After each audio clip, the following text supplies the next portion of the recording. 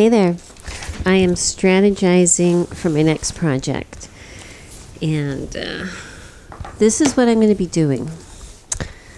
This big dress from Simplicity, and I like it because wide sleeves, you know, I'm wearing my poofy shirt today, big and bold because I can, and it looks like a wrap, a mock wrap type top and a fuller skirt. And in this picture, it looks like it has a ruffle, but I don't think it does. I've looked at the pattern, and I don't think it does. But what I'm going to do is, I have this linen. It's a bold print. It's a white fabric with a navy blue print on it. So I think that's going to be fun. You know, it needs a big outfit to use the big bold pattern, in my opinion.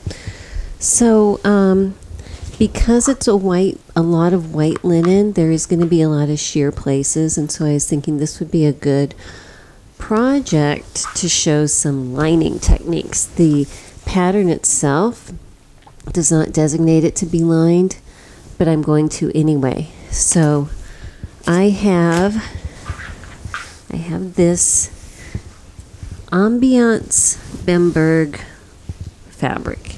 The Ambiance, it's a natural fiber. It's like a rayon, which is, you know, debatable exactly what it is. I think it's like a wood-based, but it's a breathable natural fiber, and it's very lightweight. It feels like silk. Okay, but I have a lot of it because I got a deal, and the one I'm going to use is kind of like this neutral tone, so I think that will be nice underneath here. It's not going to make it too bright, and it's not going to change the color. But because it is a natural fiber, I need to pre-wash it. So I'm going to cut off a length of it, serge the ends.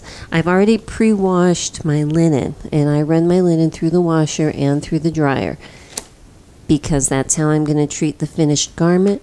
So I want to pre-treat my fabric in the same method. So I'm going to do the same thing with my lining. Now, this pattern, I'm going to use two different methods to line it. First, I'm not going to line the sleeves. Sleeves can be sheer, and that's just fine. But the bodice, I'm going to flat line the bodice. And the skirt, I'm going to bag line the skirt. So I think it'll just work out well that way. So anyway, that's my plan. Okay, we're going to start cutting out the dress. And just a heads up, I'm making this way more complicated than it needs to be. But that's just because there's several things going on here. The first thing is that this fabric, it's 100% linen. It's fabulous. Light, it's going to be so breathable. I've washed it, I've run it through the dryer. Now I tore the edge here, so you can kind of see the pattern is actually pretty close to being printed on grain. You know, you can see the little middle here where you can't up here, but honestly that's close enough. I think that it's going to hang okay. So I'm not going to be laying out my pattern based on the straight. I'm actually going to be somewhat laying it out based on the design. And I'll show you what I mean. The first things I'm going to do are the biggest pieces, which are going to be the two skirt pieces, the front, the back, the sleeves, and the bodice pieces. Thankfully, this fabric, it's multi-directional. This way is the same as that way, so if I need to put a piece upside down, I can do that, because matching the design is my goal here. So the way that I do skirts when I have a design is I like to match the center back and the center front. Because the sides, something's not going to match. And if I can get the center back and the center front to match, that's more obvious. So when I'm looking at my pattern, this is my center front over here. So let me pay attention to where I'm going to lay that so it's nice. Now I can see here's my straight. All right, this is my grain line. Well, maybe you can't see it, but there's an arrow going right here. I'm going to try to line that up so it lines up with the direction of the design. So I have it going straight down the center of these little cross designs here. Okay, and what I'll do is I'll cut out one piece and then I'm going to cut out the second piece. That way I can make sure that this part here is going to match the way I want it to. So first of all, let me put some pins on here. And I'm a pinner. I do have pattern weights and I do use them periodically, but for things like this especially, where I'm going to be moving pattern pieces and adjusting them, I tend to overpin just so I know it's going to be super secure and not want to shift on me. Alright, so I got that one piece of the skirt front cut.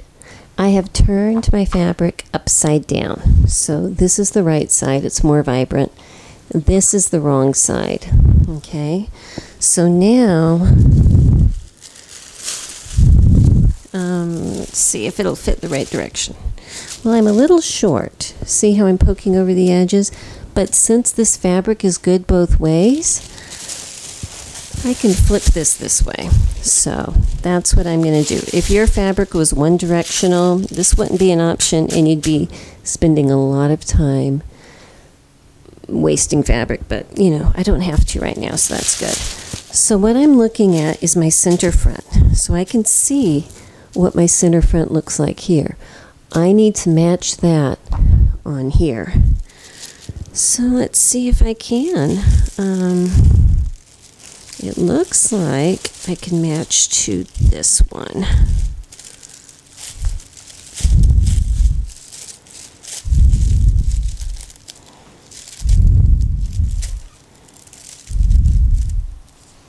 And it's kind of just shifting things around, and when I find that it's working, I'm going to stick a pin just to keep that part still while I move around the other parts.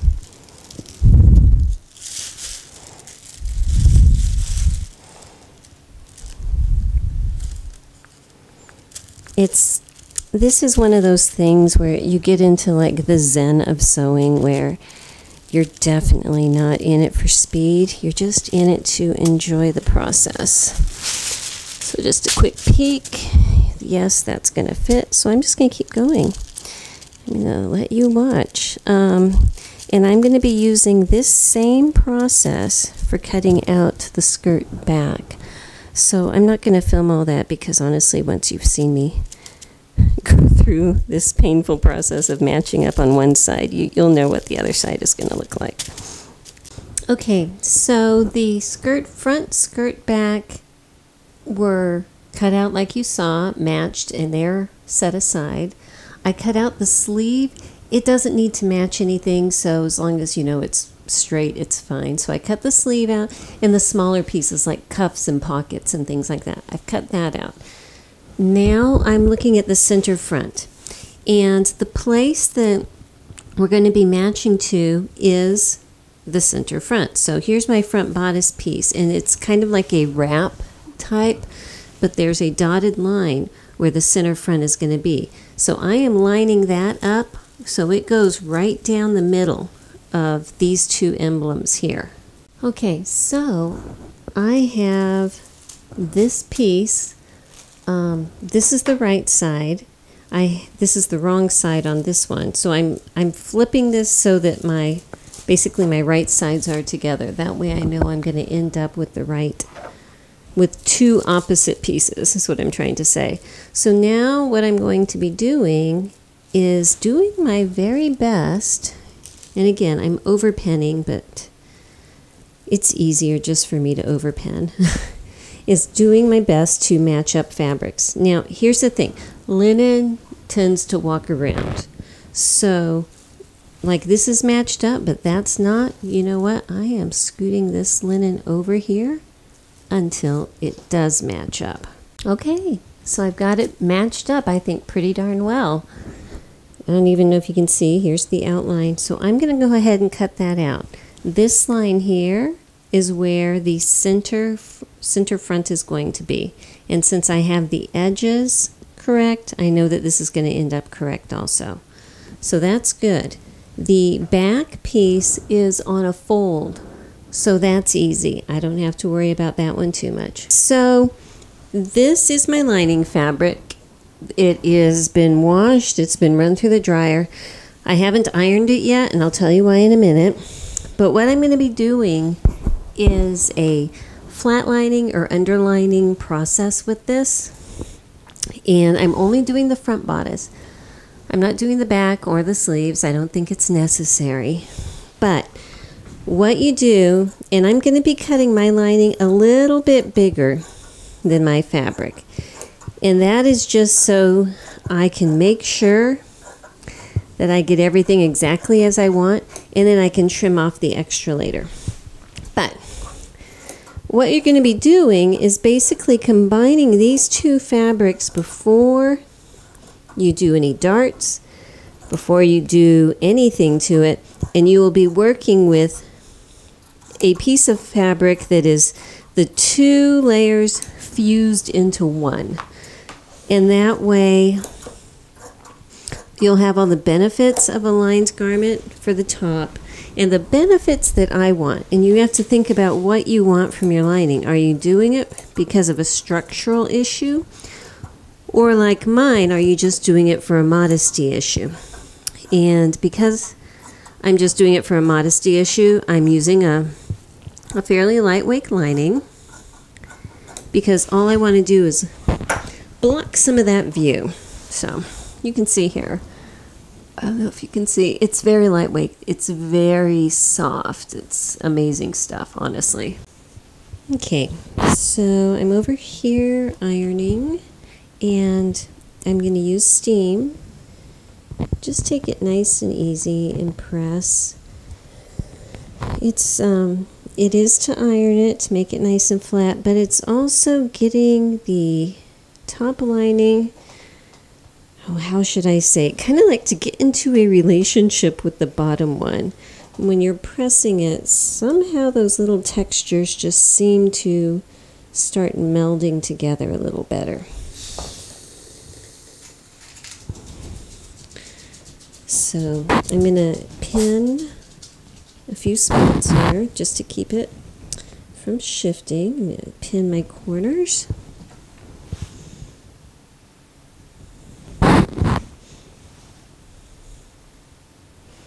So that way the place where it was ironed, where all the fibers were meshing in one, as one, will stay together when I move it. Okay, for this next step, you're going to want to use a contrasting thread. I'm using a pink quilting thread just because it's strong, it's easy, and you're going to take long basting stitches around the edge. Work with on a flat surface, and work with your fashion fabric up. Don't work with the lining up. That way you can see right off if there's anything going wrong. And a lot of people don't tie a knot at the end. I do. So I'm tying a knot at the end of my thread here, and I'm going to get started. Now, you try as much as you can to leave your fabric flat. And the stitches you're going to be taking are going to be, they don't have to be small. Mine are probably about 1/2 inch. But you see how I'm just leaving my fabric flat on the table and taking a stitch. You know, if you're starting to feel really comfortable, take 2 stitches. But the thing is not to pick it up and like drape it over your hand or anything while you're stitching, because that's going to get the 2 layers unmeshed. Oh my goodness, I dropped it out of my needle. But anyway, what you're going to do is stitch all the way up. When you get to a corner, instead of just turning at the end, like say you're basting at a 1/4 inch in, don't just turn and go that way.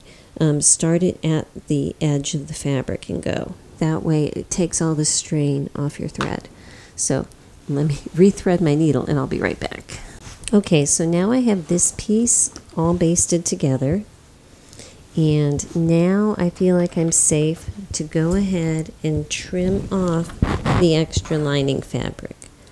The reason I don't do that initially is because sometimes when you're pressing and getting everything lined up, if you trim your lining exactly the same size as the fashion fabric, sometimes things get skewed. And I have found that it's just easier to give yourself a little break ahead of time and trim off later. So that's what I'm doing now. Okay, so now I have my front bodice piece, and I'm going to treat this, get this up here, I'm going to treat this piece just like it's one piece of fabric.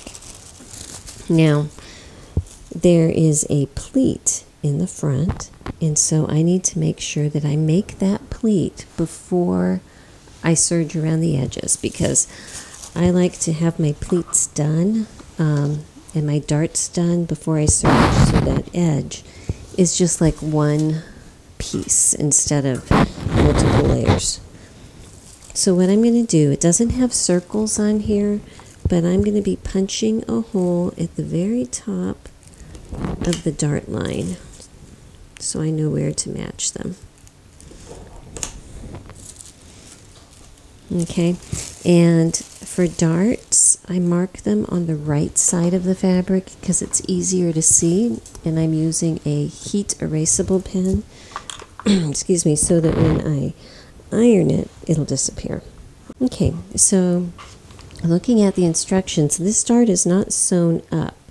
All they want you to do is stitch across the bottom to hold it in place. So I'm just going to do that with my basting thread that I already have right here, and then I'm going to take this piece to my serger and serge around the edge. I'll be right back. Okay, so I just wanted to show you this front bodice piece is pretty much done with the whole underlining process. I haven't pulled my basting stitches out yet. I will later. But you can see the inside here, there's my pleat, the outside of it, and I've serged around the edges, being really careful and turning at the corners so I don't cut anything off. So I'm going to go ahead and do the other front piece exactly like this, but opposite, of course. I just wanted to show you how this is turning out. I've got both sides pretty much ready to go on my dress form and wait to be attached. But I want you to see I have the center fronts lined up here. So here's the one over the other. And I just drew a line on the pattern. There's a line for the center front, so that's what I've drawn here. Now, the dress is not going to, it's not supposed to close up all the way up here at the neckline. It's going to be open, and actually once the band is sewed on, it's actually going to be more of like a V up there. So if you can see, it's going to be more like a V up at the top. But so far so good. And like I said, linen tends to want to walk around. And the lining that I put down, it's not for structure, it was just for opacity. But this lining is very soft and malleable too. So if you see these pieces, and when I was putting my marks on, it looked like a side was off a little bit or something, I'm not worrying about that because it's just a matter of replacing it. I know the dimensions of each thing is correct, and when I make those seams, everything's going to line up just fine. So we're just going to move on. The next step here, I've done my little front bodice, is to put the front facing on. So I have these two pieces to a front facing, and I have fusible interfacing, the same Pellon featherweight that I've been using for several other projects. It just works really good with this woven weight. Here is my front facing piece. Now before I put this on, I do need to come back and do a little stay stitching right here along this neckline. Even though I have it serged, I have it basted, a tight row of machine stitches right there would be a good thing. Then, because I'm going to be actually with all the lining and thing I'm doing in this dress, I want it to be a little higher of a finish than my average everyday dresses. So instead of just serging it, I'm actually going to be turning under and stitching my edges so that it's going to be nice and clean from the inside. Okay, so these are my front facings, and this is how I've decided I'm going to finish them on this particular dress. Is I folded it in, so this is my inner facing. I folded it in, and then I ran a zigzag stitch along the edge. And I think that that's going to be just a nicer bound edge on it. So these two pieces are going to be sewn straight up. Not along here, just straight up. Alrighty, so this seam was done at 3/8 inch, and then I already came back and understitched it. And I understitched it with a very slight zigzag. It's like a number 1, which is like 1 millimeter wide zigzag. Just feeling different, you know, you can do whatever you want to. It's your project. So after I press this down, I'm going to come back and baste the bottom and the top curved edge here in place. Okay, I want to show you one more thing actually over here at my ironing board. So I've got my iron on, I've got it loaded with water, so we should have steam, and I want to press this to make sure this is a nice flat edge. Now, something that's very good to do, so see I'm putting my heat, but if you have a delicate fabric, like I actually think that these would be fine, but if you don't want to put a whole lot, get a piece of wood. Officially, it's called a clapper. It's just a heavy, flat piece of wood. And after you have the hot heat steam from your iron, you just push down on that. This is actually a piece when we redid our countertops a while back. My husband cut a little piece and sanded off the rough edges for me so that I can use that. And what it does is it flattens it and it seals that press for you. So, highly recommended.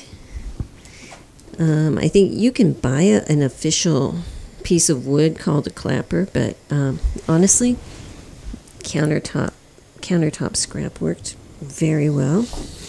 And I just catch it while it's still hot, while it's still a little bit steamy, and then press down with my my arm strength, my great strength of my arms.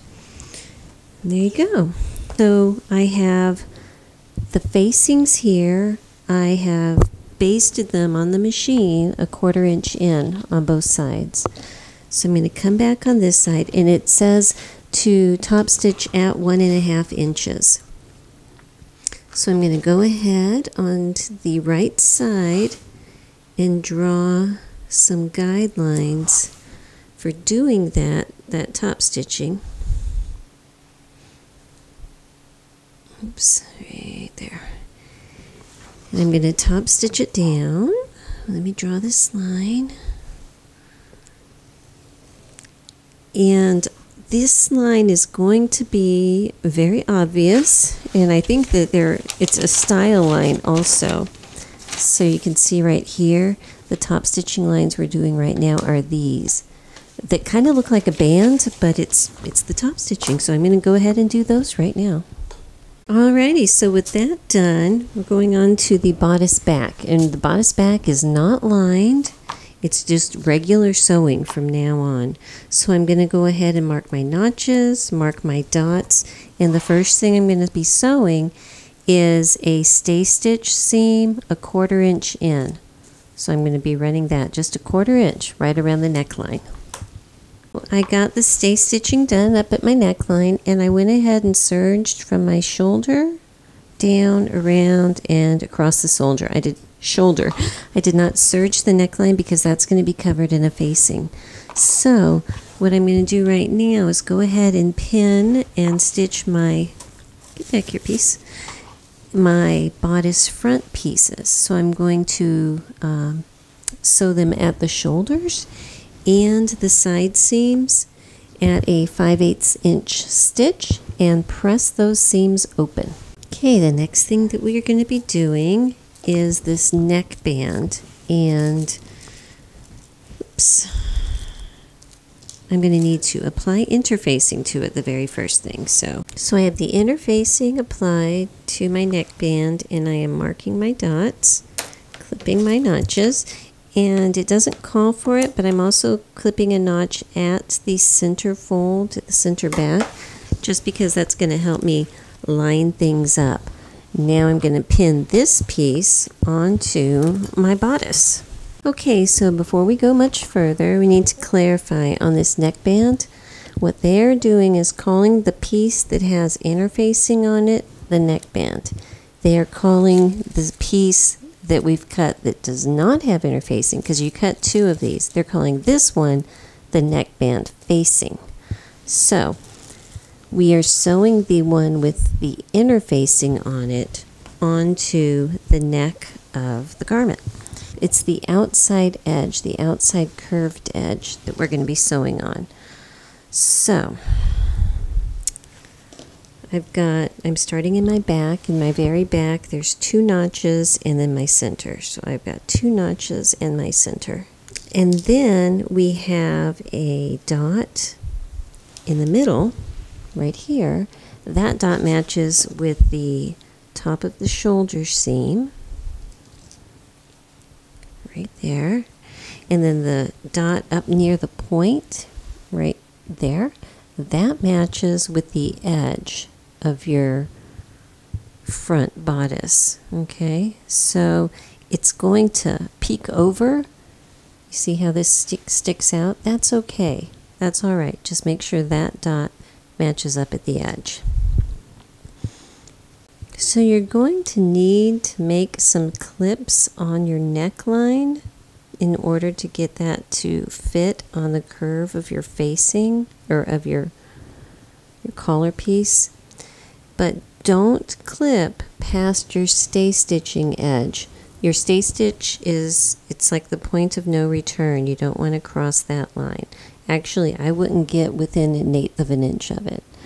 But by clipping to that point, your fabric can make a curve, an outward curve, which will match this interface piece. Alrighty, so I've got it all pinned. So I'm going to take this over to the machine and stitch this at a 3/8 inch seam allowance all the way around. While you're sewing, be really careful that you don't make any puckers in the back side. Alrighty, that is a tricky seam to sew and get everything perfectly. I actually have a couple tiny little puckers, but they're small and I'm not going to worry about them. All of this seam allowance in here is going to get pressed up. So do what you can to get all of this pressed up. This is a very strange angle to press. So if you have a pressing ham, this would be a very good time to use it, because you can wrap your collar kind of around it. Okay, so with that done, now you have your collar piece that's just fabric. And this outside edge that we sewed on the other one, they want you to press it under. So instead of trying to do it flat, because that's just not going to work, I'm just folding it up, and they say a generous 1/4 inch. So that's kind of debatable to me. But you can see I just kind of like hit it with the tip of my iron as I go. And then once I've done that, let me move the ham. It's not necessary here. And then once I've done that, so like say I have this part has a nice little crease from the tip of my iron, then I can come back and press it, if that makes sense. Just to try to work it in. Use steam if your fabric will let you. Use heat with steam, because it's that steam that's going to help to shape your fabric. Anyhow, take your time. Don't try to rush this, and just shape in your folded and pressed edge. See? Here is our bodice, and going to be taking the piece that we just pressed under and match it up on here on top of the other one.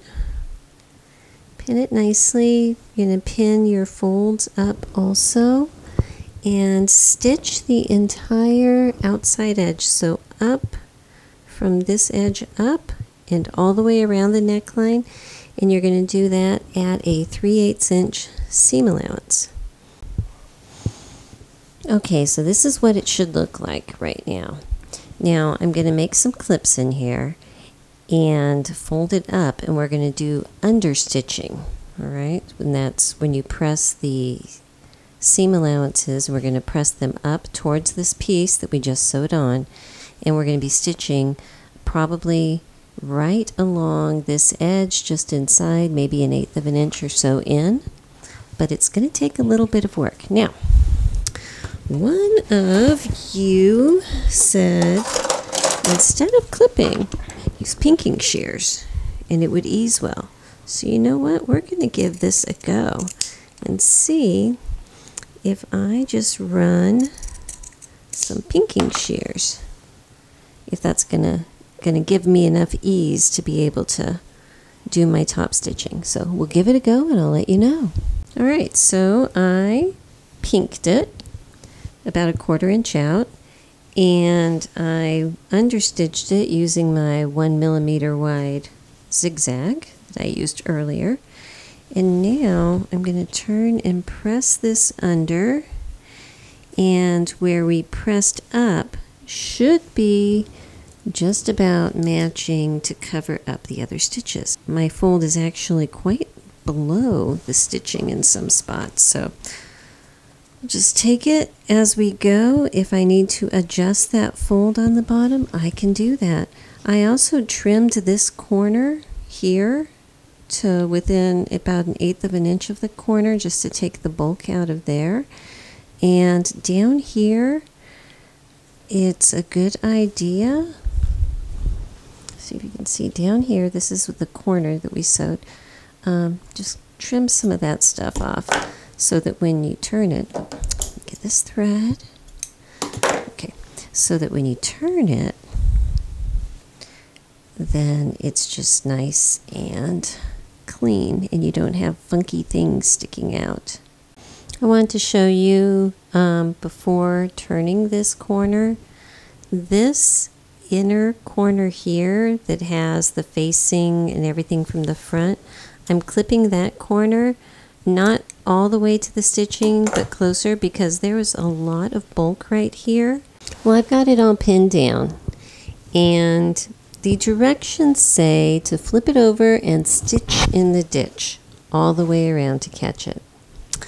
I'm just not feeling that positive about that. So what I'm going to do is actually hand stitch this in here. I think that it would be a lot better for me to just, you know, get my needle and thread, take my time, and whip stitch it in nice and tightly. Okay, so the very last thing I'm going to do tonight, and this I guarantee, is to baste the bottom here. And what you do is you match the center. So I have my center, you can see that it's lining up really well there. Here's the edge, and it's coming straight down. So I'm going to be basting across from this point over to this point. Good morning. So here's where we are today. This is basted down, matching the centers, and I've just pinned it up here. I am really hoping that they do something in here to close it up, because that's kind of loose, but I'm sure they will. The next part is going to involve the sleeves, and the sleeves are very large, and there is a lot of gathering on the sleeves, which reminded me of a gathering thing that I do sometimes, so I just wanted to show you while it's on my mind. I have this spool of thread. I think I got it at a yard sale once, but it's extremely strong. It might even be fishing line for all I know. Actually, I think it is. But what I do is I put this in a bobbin. I don't run it through my needle. I run it through the bobbin, because the bobbin thread, even if you just run straight basting stitches, the bobbin thread's the one that you want to pull. It just pulls a lot easier. And you might have to adjust your tension a little bit just to make sure that it's really, really loose, but honestly, it's so much easier. But There's another way if I'm doing like a huge thing of gathering stitches and it's going to be really a hard pull. I want to make sure the threads don't break, and it's using this foot. And I don't know about you, but I have a lot of feet. Where is my little board here? There it is. That's my magnet board of feet. And finding out the ways to use them is always intriguing to me. So I wanted to share with you. So what I do is, let's say I want to gather say a foot of this. What I do is I pull out my bobbin thread at least that far, a little bit farther. And I have to use a needle threader, but there's a little hole. Can you see? There's a little hole in the very front of this foot. And I stick my needle threader in there because it's very difficult just to force this big fat thread through, especially because it unwinds on me. But I'm going to thread it through that hole from the inside to the outside. Okay, so it comes out and goes forward. So my loose thread is coming forward. And now I can put this foot on. So you set your machine to a zigzag. I do about, let's try a 3.5 wide zigzag. The thread for the needle I put inside the slot. So what I'm going to do is run a couple zigzags back and forth just to anchor it. And what that little hole does is it holds my bobbin thread in the middle. And now I'll just stretch my bobbin thread out to where I want to gather and let it run.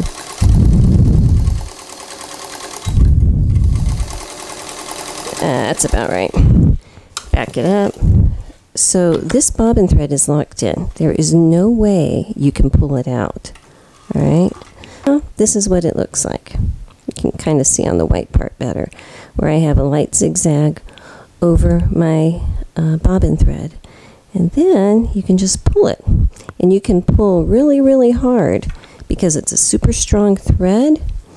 And it's just being run over the top, so these stitches are okay. They're not gonna break. It does get a little bit bunchy when you gather a whole bunch, but it's not difficult to run 2 or 3 of these rows parallel to each other. So anyhow, okay, so this is my sleeve. This is the top and the very wide bottom down here. I don't even think I can get the whole thing on camera. So this is going to be a very poofy mass of fabric around the cuff. So I have punched my holes and I am drawing the dots with my heat erasable pen. And the other thing I do on sleeves, that just because it's me, I put a big letter B on the back piece.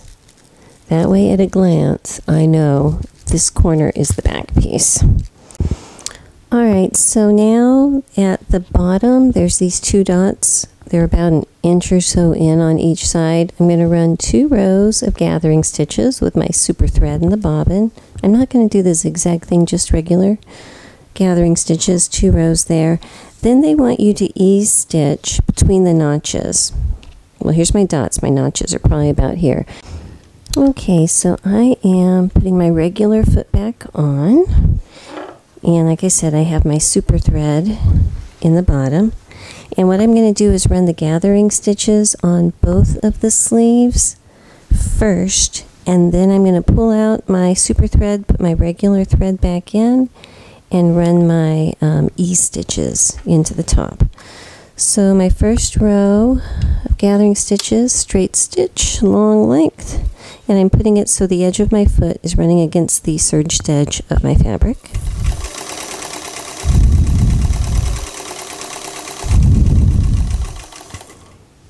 My second row of stitching, I'm running at about 3/8 of an inch.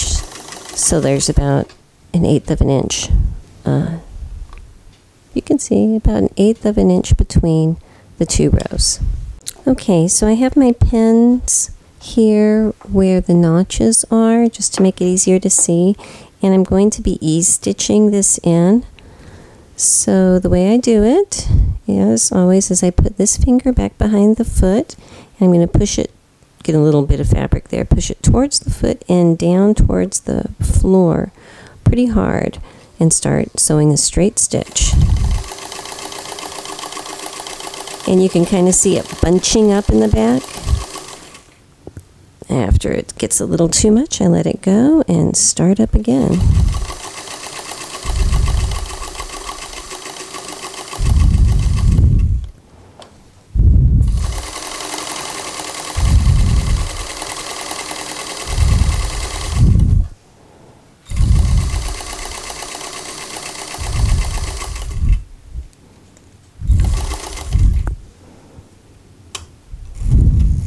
Okay.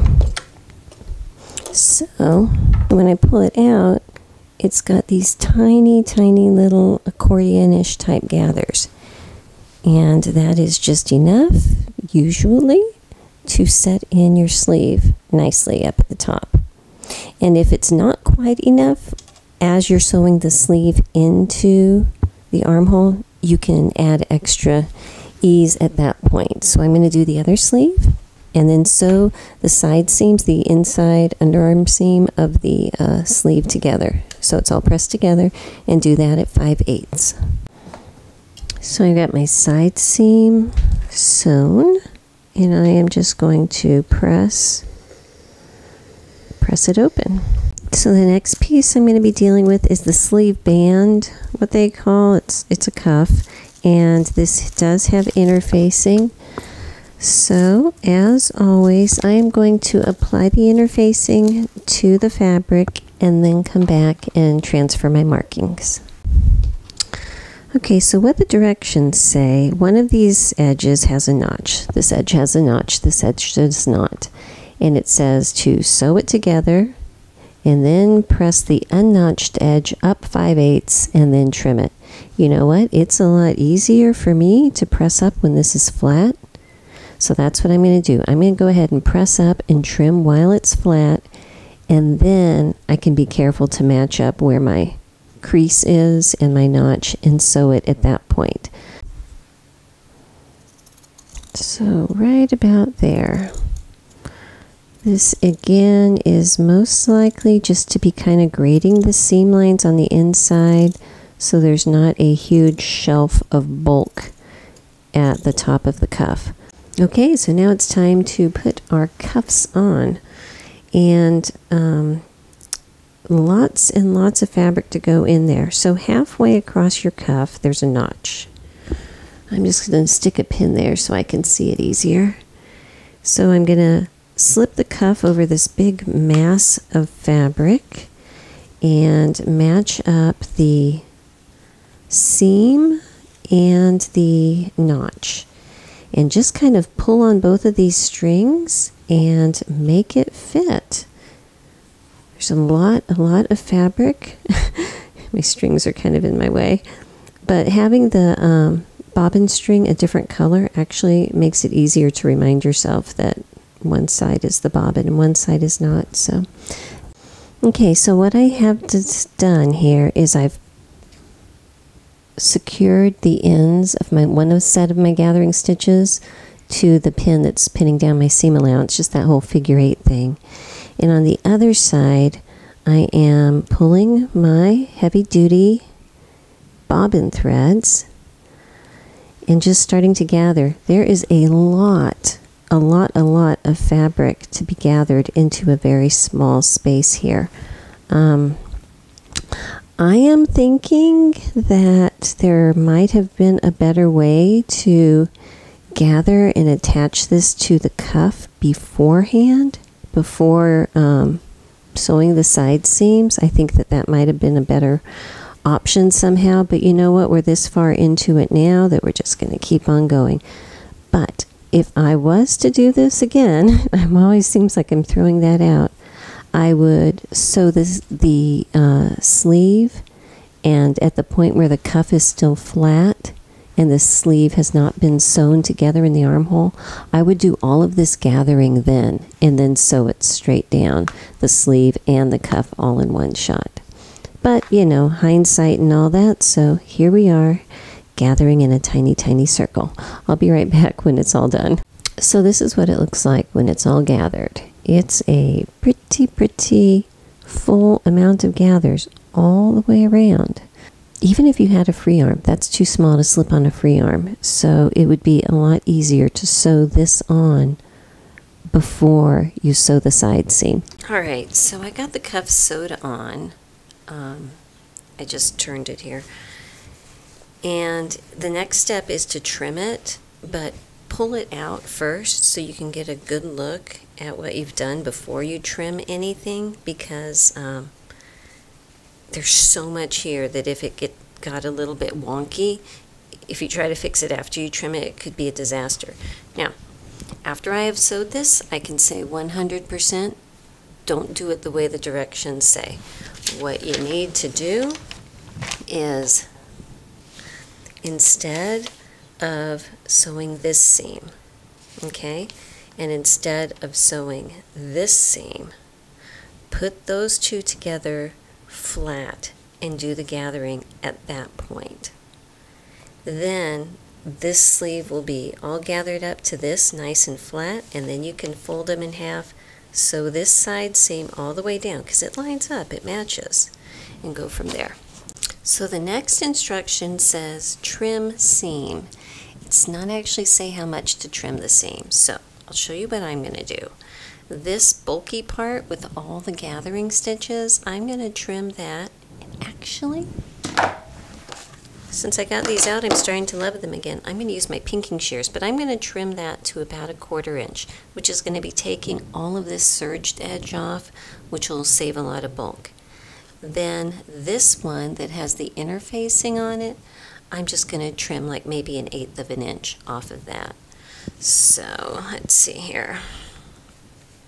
So I fold everything else back out of the way, and I'm just trimming basically, oh, this is thick, basically to cut off all of the serge stuff. And I needed to serge it. It's not like, oh, why do you do that and then cut it off? I needed to because when you're gathering, you're running your hands over the edge a whole bunch, and if you don't have that edge protected, it's just going to fray out all over and make a bigger mess. So it's necessary while you're gathering, but at this point it's not. So I'm going to just continue trimming that off, trim off the interface side, and there you go. So this is what it looks like now, all trimmed up. So now I fold my cuff over so that it matches up, and I'm going to cover up my stitch line. I don't want to see it. I just folded it over so it looked right on the inside and put some clips on the top. And then I'm just going to keep an eye on it and place a pin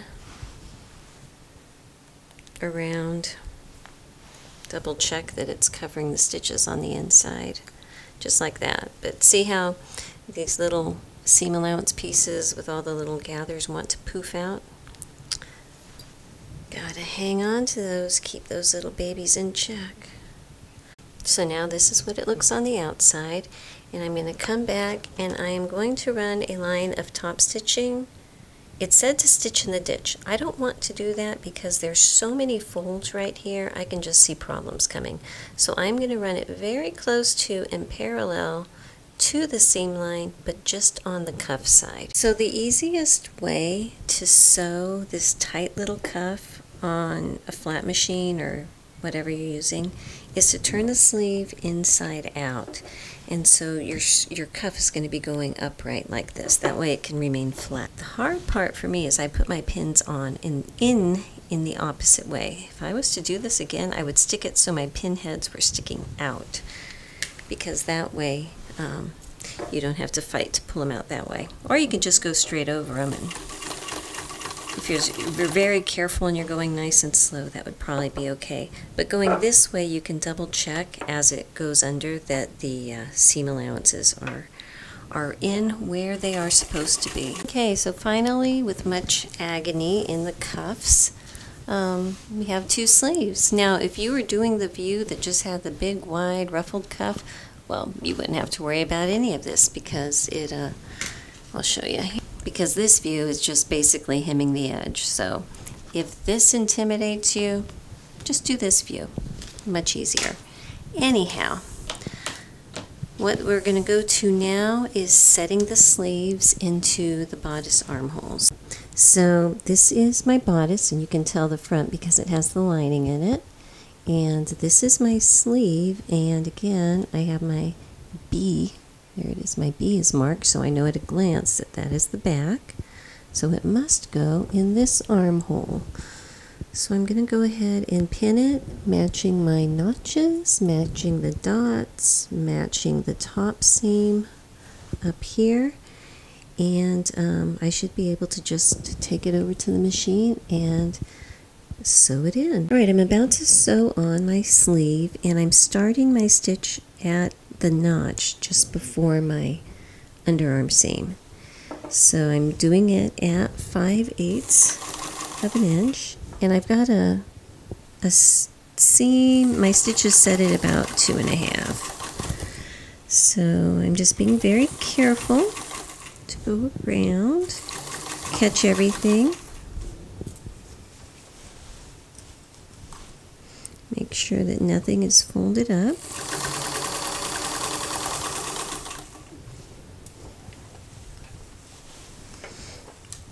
And it all is laying very flat and everything up to the dot. Now your first dot is where your sleeve cap starts, and that's where we need to really pay attention to working in any extra ease. So here I'm at the dot, so I'm going to lay it out flat. And when I pulled off the pin, you could see this little extra that pooched out. That's the ease I need to work in. So from the inside with this hand, I'm going to pull that fabric out just so it lies even on the edge here, okay? Holding the top edge secure, and the top edge is the bodice, the bottom is the sleeve. I'm going to let those feed dogs just work in the extra ease that needs to get in there. Go flat over the top seam, and then do the same thing coming down to the dot on the opposite side. Well, this middle pin, so I'm at the top, this down here is my second dot, and this extra, I'm just going to let the feed dogs pull it in. There's not very much, but you just want to have a pretty cap on your sleeve. So now I can go back to where I started, but when I get here, I'm not stopping here. What I'm going to do is go overlap my previous one just a couple, just to lock it in place, and then I'm going to jet off to the side into the seam allowance just a little bit, like about between a 1/16 and an 1/8 of an inch, and I'm running a second row of stitching under this arm up to this notch, and then back up. And what that's going to do is give me just 2 rows of stitching in the underarm seam, and that's just extra strength. Okay, so here is my underarm seam, and where I have it stitched double, this is a pinking shears type of project, I am going to just trim in and pink over, ooh, it's thick over all these seams here.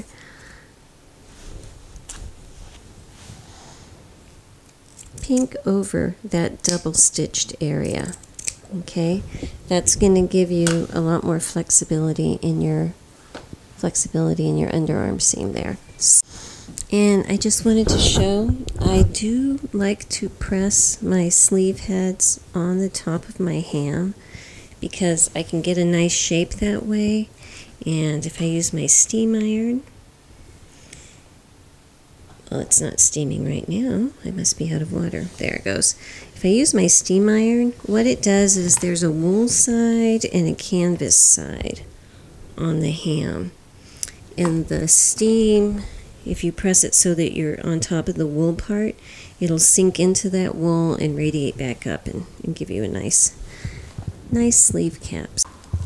Okay, I'm about to get started on the skirt. Now I need to cut the lining for the skirt, and my lining is going to be slightly shorter than my finished garment, fashion garment. So there's a cut line here for view C that's about 6 inches shorter. I'm actually going to be cutting my lining there. But what I want to do is kind of give you a game plan on what I'm going to be doing with this lining. So the skirt goes together very easy. It's just straight at the top. There are no pleats, there are no gathers. It's just straight, which is fabulous for this. So to put together the skirt fabric itself, there's side pockets. Okay, the lining I'm going to put together similar to this, where I'm sewing the fronts together at the center seam, the backs together at the center seam, and then on my lining I'm going to be sewing them up the side seams to just below the pocket.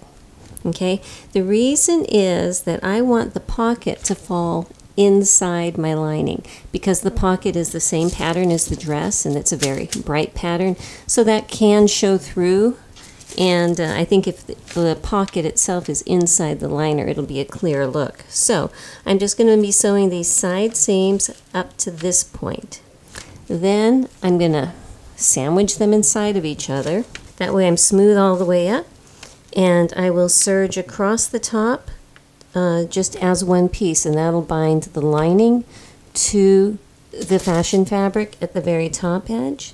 And at that point, then I can go ahead and just attach it to the bodice as if it's just one piece. Okay, so let's go. So the first thing I'm doing is I've got my lining underneath here, and like I said, my lining is shorter. And I'm just going to be marking all of my notches in both the lining and the fashion and my circles. These circles over here, they're indicating where the pocket placement is going to go. So I'm going to put this lower one on the lining also, because that's going to tell me how far I need to sew. Alright, so the first thing I'm going to be doing is working with the front piece. And before I sew the center front, what I'm going to be doing is ironing some of my stay tape across the top edge of my fashion fabric. And I might do it on the lining also, just because that lining is so squishy. I don't want it to get out of shape either. So I'm going to do that first, just working on my fronts. Once I have that done, I will be coming and serging around each of the pieces. The lining, I am not going to be serging around each piece. I will just serge around the thing as a whole. I'll show you what I mean. So sorry to be bouncing back and forth between lining and skirt, but I'm kind of doing them at the same time. I wanted to show you, this is the front lining, and I've put my stay tape at the top just to hold it secure. I have sewed the center seam, serged over that, and then I have serged around the edge of the piece in its entirety except this top. So I went down the sides and around the bottom. When I do the back piece, I'll be doing it exactly like this, and then I will be joining them at this lower dot and sewing the side seams up to that point. So next time you see lining, that's what it'll look like. The back and front will be joined up the side, but this is how the individual pieces look. Okay, so this is the skirt front, and what I did is after I put the tape on, I serged around each individual front piece, then I sewed it down the center here and pressed the seam open. And remember all the effort they went through to match up the design here? Well, that's what we ended up with. What I like, it actually looks like a flower in these spots. It doesn't jump out at you that there's something glaring, that there's something misplaced. It just makes you wonder, huh, that's interesting. But anyway, this is how that matched seam turned out. I'm happy with that. Now I'm going ahead and marking those 2 dots on my pocket piece. But before I sew them on here, I'm going to serge around the, not the very top again, but the whole outside edge from the very top down around and back up the side seam side. I'm going to do that on all of my pocket pieces at once just to get it out of the way. So hopefully you can see I have 2 pockets pinned on here. Now this seam you're going to sew at 3/8, a little bit smaller than the average seam. And then after that's sewn, flipping the pocket out, pressing it, and understitching on the pocket. Okay, so my pocket is sewn on, and the seam allowance is pressed so that it's the skirt that's sticking out and the seam allowance is going towards the pocket. Okay, so coming back now, I have that pressed. Looking at it from the right side, I'm going to be, where's my pointer? I'm going to be doing a row of understitching right here, about 1/8 of an inch in on the pocket side, holding that seam allowance down. And you're going to do this the same way on the pockets on the back piece. Okay, so I have my back done exactly the same as my front, and in my center back seam allowance I put a big red letter B so I can remember this is the back piece. And what we're going to be doing is pinning, get this straight here, pinning the sides together. So I'm going to match up our pockets, all of the seams, all of the notches, everything like that. So once you sew all the way around and down, and this seam that comes up here around your pocket, so say this is your 5/8 inch allowance, you're going to come up to this dot, all right? You're going to go right past your 3/8 inch seam that you sewed the pocket on, so you're sewing at 5/8, and then come down, all right? Does that make sense? Let me poke that in there. So when you're sewing the pocket, I'm just kind of drawing the red where the seam line will be. As you come around here, you're going to go up. This is where the dot is. Cross that seam where we sewed the pocket on, and then come down and continue down this way. Okay? And then also, once all that is done, you'll also up here where there's this dot, on this side, on the skirt side, you're going to sew from that dot up. And that should be a 5/8 inch seam allowance there. Alright, so I want to give you an update on where we are. This is the lining. It is sewed together as a complete skirt. The bottom edge is just serged. The top is sewn together. The fronts are sewn together. The backs are sewn together. It is open where the pocket will be. Okay, I actually stopped sewing about maybe a little more than 1/2 inch away from the bottom of the pocket, just to give myself some room. The skirt part itself is sewn together. Backs, fronts, and the side and the pockets are sewn on.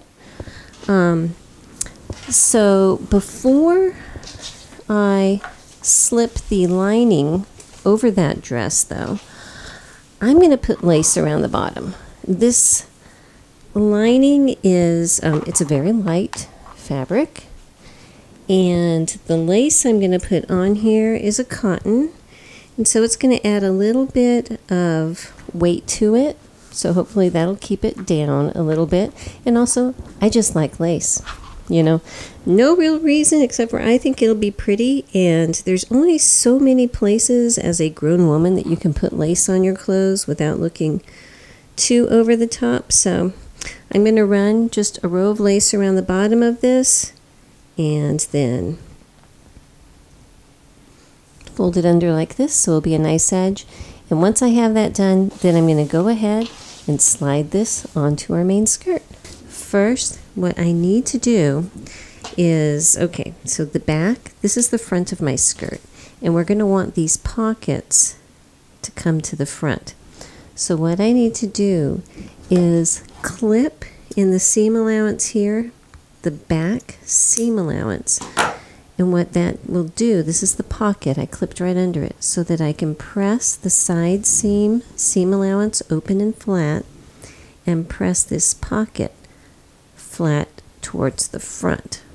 So it'll be like that. Okay, I moved the camera up high, so hopefully will be able to see this. And I just wanted to point something out. Someone was asking me in the comments, and when you use your leather punch, I have a scrap of leather.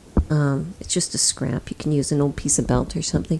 That the tissue paper goes between the leather and the hole punch. If you go to punch it straight on top of your fabric, you're going to punch a hole straight through your fabric. Don't do that. Put your piece of leather or something there. And honestly, it's probably a good idea not to do it on top of your fabric. Do it somewhere else. But a lot of times I don't realize that I need to punch a hole until I have it pinned on. So anyway, that aside, here is my skirt. And I am looking at the front of it here. So I am putting my lining on, and I have it so that when my lining is in, the pretty side is showing. All right, so I'm going to open this up, stick my hand through my lining, bunch my skirt up, and pull it through, kind of like a little bag. Now I'm going to match my center fronts and my side seams. Now when I was doing my lining, I pressed my side seam open, and then the part that was open here where the pocket would be, I just pressed that seam allowance under. So I'm going to line up that seam allowance right up here where the pocket is.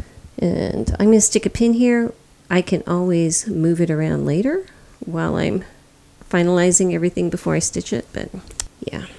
So see, I have a little bit of ease here. The main skirt knee has a little bit of ease. When I sew this piece, I'm going to baste it together on my regular machine, and when I do that, I'm going to do my trick where I work in any gapingness using my feed dogs to work in that ease, just like I do when I'm doing a sleeve or something like that. Okay, so I have my top front pinned on. I'm going to bring my back up here. Again, my skirt has a bead. I'm going to do the same over here where I just pin it. Let me clip that chain.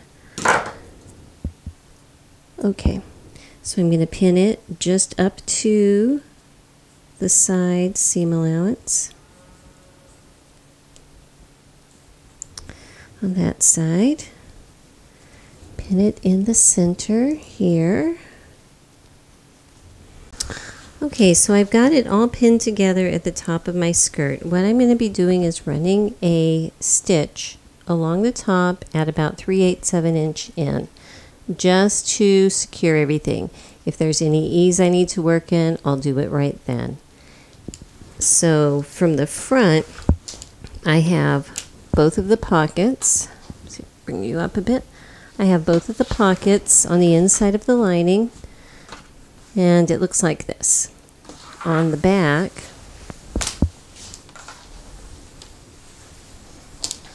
the pockets, of course, are not shown, but what I have is going along the edge here where the pocket is. It's going to be caught in the stitching up here, but I'm also going to come down probably a couple spots and just tack this lining to this seam allowance just to keep it secure. Okay, but that's just on the back. The front you don't really need to, because the pocket's going to be flapped over it and protecting it that way. Okay, so I have my top basted and serged, and I am ready to attach it to my bodice. So I have my center front up here. Let's see if I can do this.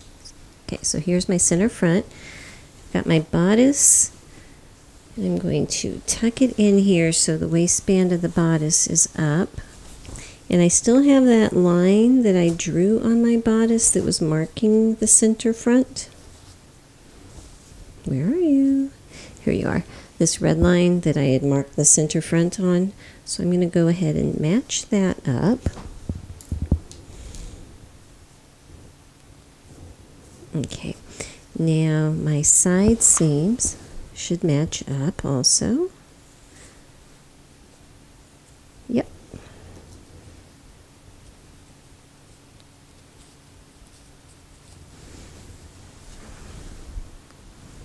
a center back seam.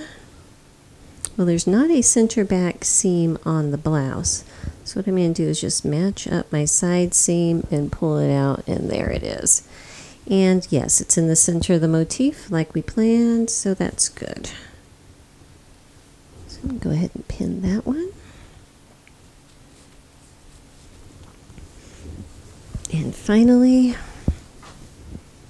the other side seam. Now, what they want you to do is sew this together in such a way that you're making a big elastic casing. They call for a 1/4 inch elastic.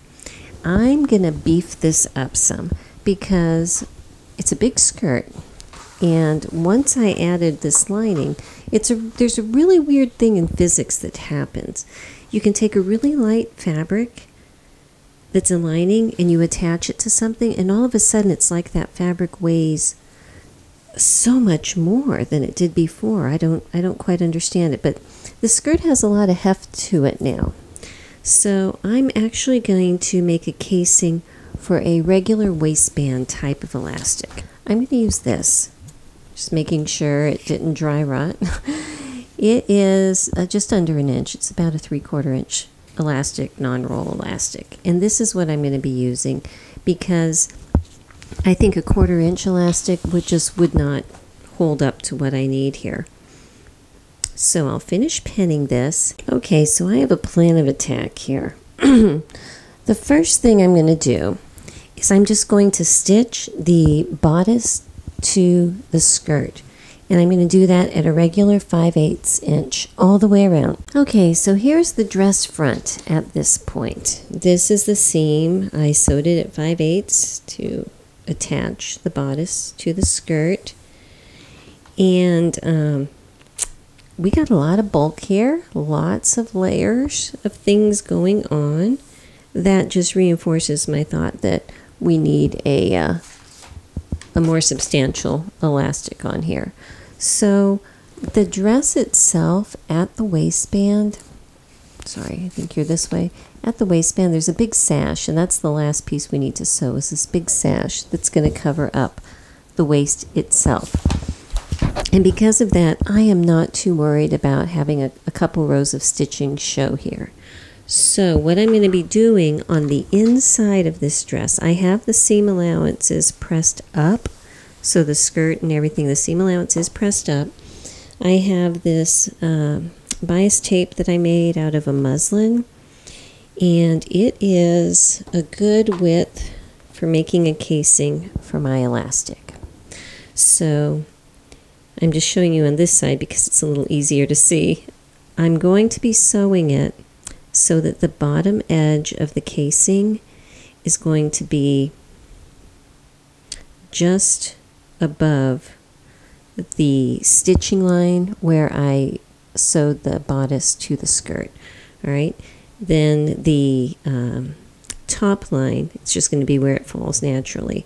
So on the outside, when I'm done with that, you're going to see 2 rows of stitching, and that's going to be my casing that this elastic's going to go through. But since the sash is going to cover that, I'm not going to worry. And if anything, it'll kind of go along with this idea of a row of stitching that's coming up here. Now, there is one thing that I don't see here. And I'm looking forward to where they have putting on the sash and everything. I don't see anywhere where they're wanting to put any kind of a front closure. It looks like this is just, you know, leave as is. I will most likely come and put a snap in here at the minimum. So once I have this part done, I'm going to try it on, see how it folds, see how it reveals, and then I'll make that judgment call then. Before I pin that on, I just wanted to show you what the inside looks like right now. So you can see my top is lined, my bottom is lined, and this is going to be covered by my bias tape here. That just seems like the best option for me. I'm going to be starting it at a center back, and I'm going to be doing it in such a way that my bias tape is just going to start with a nice clean butt edge and end with a nice clean butt edge. And I'm going to leave it open, and that way I can put in the elastic easily. Okay, so I've got my bias tape sewn on the top and the bottom stitches. And actually I'm happy with this because I think it's really going to help support this weight of the skirt and also make it lay flatter because there wasn't any top stitching in the pattern. So I'm cut my elastic. I cut it the size of my waist minus 2 inches. And then because this is such a fat, thick elastic and I don't want to add any extra bulk to it, I'm going to be doing this thing where I can sew them together. But to get it started, what you need to do is just get a little scrap of fabric and zigzag the end, the tail end of your elastic to it. And I'm just going to put a straight pin up here so it doesn't go anywhere and start feeding this through. While I'm doing this, I wanted to show you one more little thing. My bodkin that I use, it has a little loop at the end. So like this is kind of a pain pulling things through. I get it up to a point where it's all bunchy and I stick my little straight pin through that loop at the end of the bodkin. That's going to give me a handle here to hold on to it while I work all of this stuff down. Okay, so I got the elastic through and I want to show you how I'm going to connect it. So this is my piece that has the little zigzag onto this piece of fabric. Here's my other end. What I'm going to do, so I want to make sure they're not twisted first of all. And what I'm going to do is pin the end that is not sewn onto the elastic right up against the one that is, so that the two ends meet. Now I'm going to go back and I'm going to run zigzag stitches on the new one and probably another row here and another 2 rows of zigzag just to make sure it's really secure. Then I can trim off the excess fabric beside the elastic and it should be nice and flat and go in the casing without any big bumps on it. Okay, so it looks kind of like a mess, but it is very, very secure. So now I can just pull this, it's going to pop in place, try to redistribute the elastic bunching so it's even all the way around. I'm going to leave that right now because the edges are folded in nicely. Nothing's going to fray, so I'm not too worried about that. Okay, so the last piece that we're going to be sewing is the sash. Now there are 2 long, wide pieces here. And what we're going to do is, obviously one at a time, fold them in half lengthwise. So I'm probably going to make my opening honestly a little bit less than halfway across. That way I'm at a good point for turning both sides. And what I'm going to be doing is sewing this at 3/8 and then turning it. So I've got it sewed. I am just going to trim off around the corners and the tips just to take any fullness out there so that I can turn it to nice sharp corners where I want. And they're ready to turn. So I'm going to be using this turner today because, you know, they all have to come out and play at some point. This one works pretty good when you have something that's not too long and pretty wide. So just take it to the end, clip it, and bring it over. And having that opening in the middle of the sash makes it a whole lot easier to flip these things. Alright, so I have the ties. I turn them right side out, press them, and I did go ahead and top stitch the edges. One reason is because I needed to close up that opening that I had. And then once I started, I decided that it looks nice and crisp this way. Okay, now when you pin it on, and you're pinning it on at the side seam, lost it again. Okay, when you pin it on at the side seam, you're going to aim your sash towards the back. I'm just kind of lightly pinning this. I'm going to come back and machine stitch it right along here. Almost a stitch in the ditch, but not quite. I'm just going to basically go right over where my top stitching is. But just a side note, you're going to want to make sure you have your elastic all evened out before you do this, because the stitches you're going to make are going to go over your elastic. So if you don't have it settled nice and even, and say all of your gathers are in one side and not the other, you're going to get them locked in place there. So make sure that your elastic, that you've, pulled it out, shaken it out, done everything you can to make sure that everything is distributed evenly. Alrighty, you know what time it is? Hemming time. And of course, I'm using my stretch lace. And some people are asking why. And honestly, you can hem a dress any number of ways. I'm just showing you my preferred way. And this is particularly nice when you're dealing with a hem like this that is curved, because the stretch lace, when you put it on, it's going to work a little bit like elastic, but not as dramatically, and absorb some of this wider bulk so that when you go to hem it, it's nicely tucked in. I know that these blues, they clash, but it's fun.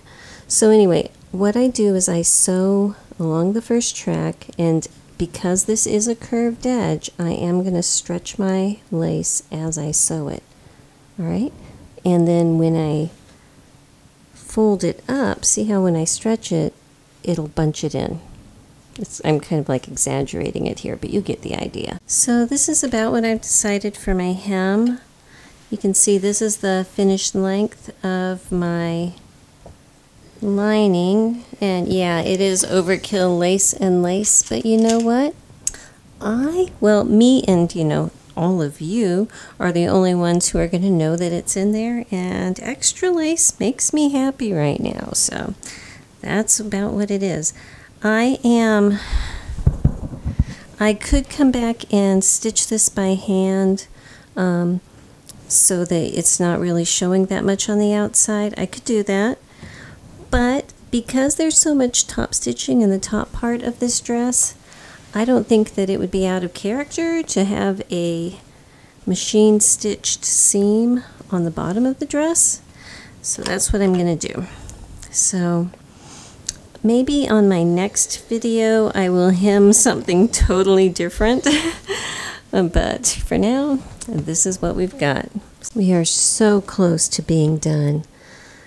There's one more thing I need to do though, and that is I'm going to put a snap right here. This is the fullest point of my bust. That's the point where if something is going to come fluey, that's where it's going to be. So I'm just going to sew a little snap right here, and I'm going to stitch my label in the back, because I think this dress is pretty and it deserves a label. And after that, it is finished.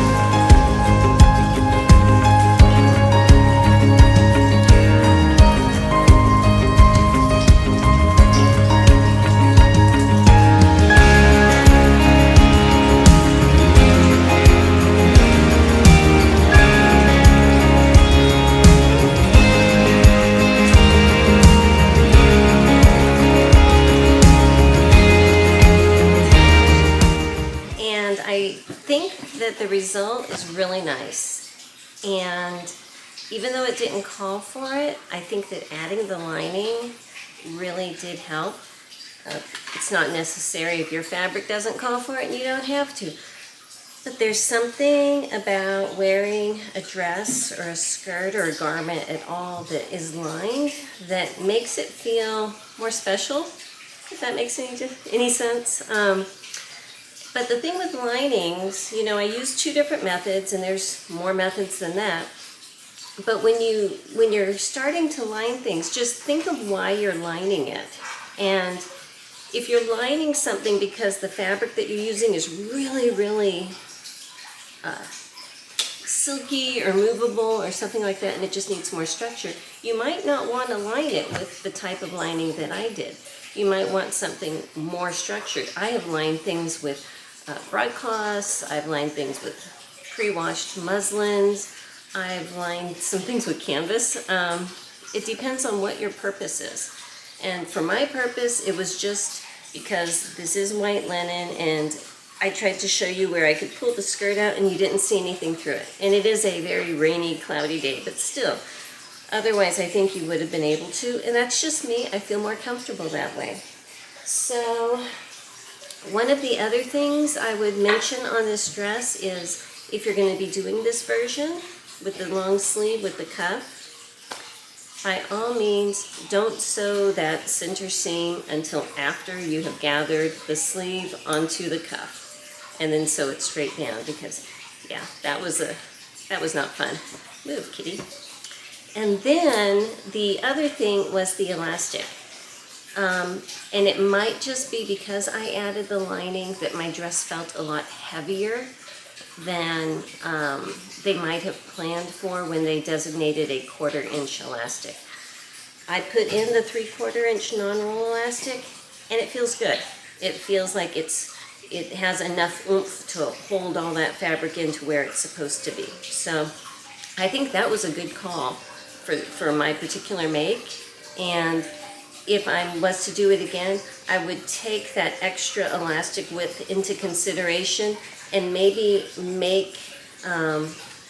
add like an extra little bit of length to my bodice and to my skirt just to make up for it, because I did notice that where the elastic hits, it's still at my waist, but it's more of the upper part of my waist, which is fine because the sash goes over it anyway. But just to say, adding that little 1/2 inch might make the adjustment that you need. But measure your own self, measure the patterns, and make those changes that you need to. This cat, so that's about it. I hope you enjoyed it. Let me know if you have any questions. Bye-bye.